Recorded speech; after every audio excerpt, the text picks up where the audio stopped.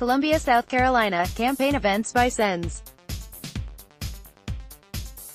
Elizabeth Warren and Bernie Sanders, competing for voters on the left flank of the 2020 Democratic primary field, proved a study in contrasts this weekend as far as crowd sizes are concerned. Nearly 300 people attended a Sanders town hall in Columbia on Saturday, while over 900 showed up to see Warren in Aiken the day before. Line to see Warren in Aiken, August 17, 2019.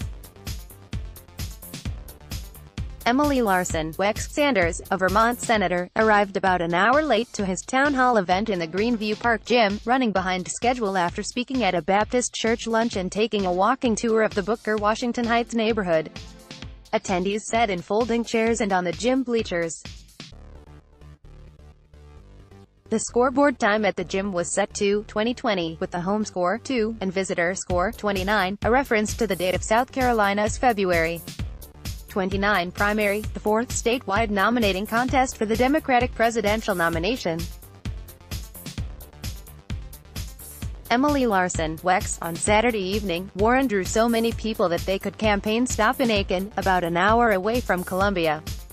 Warren briefly addressed an overflow crowd of about 325 outside the venue before speaking to about 600 people in the University of South Carolina Aiken Business and Education Building Gymnasium. Emily Larson, crowd sizes are an imperfect measure of candidates' popularity, with alternative events taking place at the same time, weather, and other factors a consideration. But approaching 6 months out from the South Carolina primary, it's an indication that Warren's populist left message may be resonating more than Sanders' socialist critique of the American political system. Polling for the last several months appeared to show that Warren converted many former Sanders supporters to back her instead. The latest South Carolina Post-Courier Change research poll shows Sanders and Warren neck-and-neck for second and third place among likely Democratic voters in the state, with Warren at 17% support and Sanders at 16% support.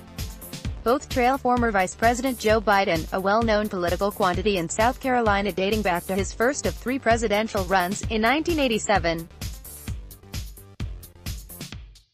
Emily Larson, Warren event attendees include residents from the neighboring Augusta, Georgia, area.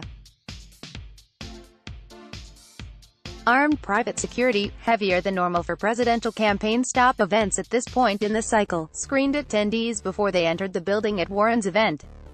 Sanders on Sunday rolled out a criminal justice reform plan that aims to end profiteering in our criminal justice system, mass incarceration, and excessive sentencing. The bulk of the town hall program revolved around panelists discussing their experiences with and insights about the criminal justice reform system. Panelist Donald Gillard, Deputy South Carolina Director for the Sanders campaign, said he was once sentenced to life in prison for a nonviolent drug crime. Emily Larson, the format, a change from usual Sanders campaign events, was not a hit with some attendees. "It's good he hit on that, but he should hit on some other topics besides that," said retired Columbia resident Frank Wilson. He mentioned that he was hoping to hear Sanders talk about job losses due to trade.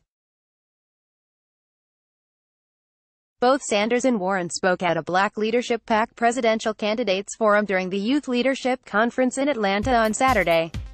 Let's block ads. Why?